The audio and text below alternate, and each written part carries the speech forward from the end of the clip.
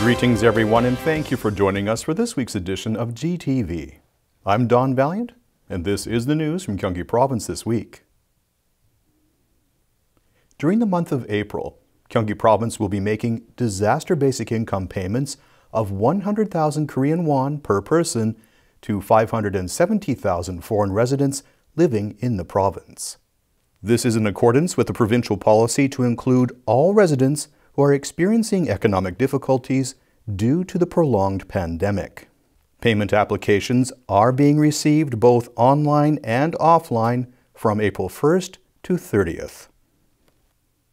With the 2021 Korea Basic Income Fair slated to run for 3 days from April 28th to 30th, a website featuring a related 3D exhibition hall and event information opened on April 1st. Visitors to this online exhibition hall can examine important provincial initiatives that are geared to realize the basic economic rights of residents, including basic income, local currency, and basic housing policies. Detailed information can be found on the event website. On March 27th, all sections of Gyeonggi Province's Hanam rail line were fully opened, marking the beginning of a new era for Gyeonggi rail systems. Extending from Sangil-dong Station in Seoul, this rail line runs 7.7 kilometers through 4 stations to Gamdan-san Station in Hanam City.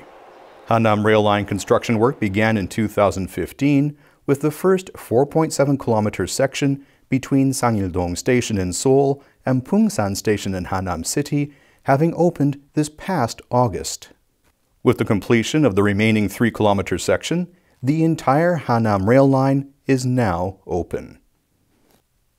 The Gyeonggi Province Special Judicial Police recently apprehended 21 unlicensed lenders and loan brokers who victimized small construction businesses by offering loans against promissory notes while charging exorbitant annual interest rates of up to 226%, as well as illegal brokerage fees.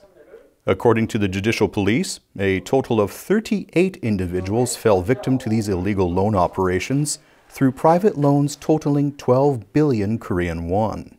With illegal online loan operations becoming more sophisticated, Gyeonggi Province plans to intensify investigations of such practices and expand its range of consultation services for illegal loan victims.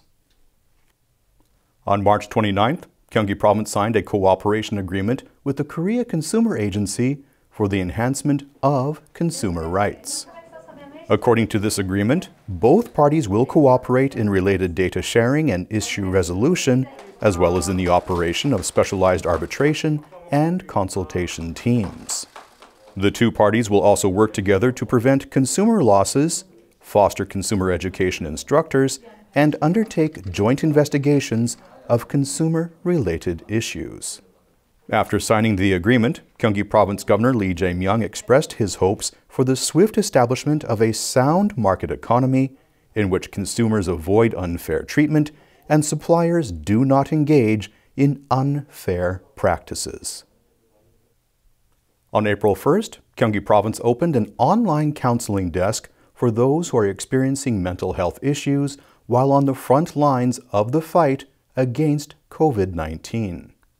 This desk will support medical personnel, inspectors, and quarantine officials by helping them to recover from stress and depression stemming from prolonged work. Featuring service application pages as well as a free bulletin board, this counseling desk can be accessed via the Gyeonggi Mental Health Welfare Center website.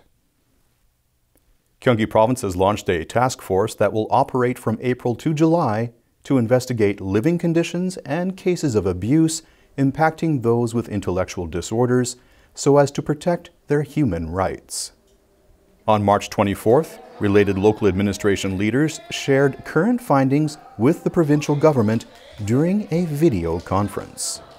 To protect individuals with intellectual disorders who are vulnerable to physical abuse and economic exploitation, this task force will examine actual living standards and abuse cases.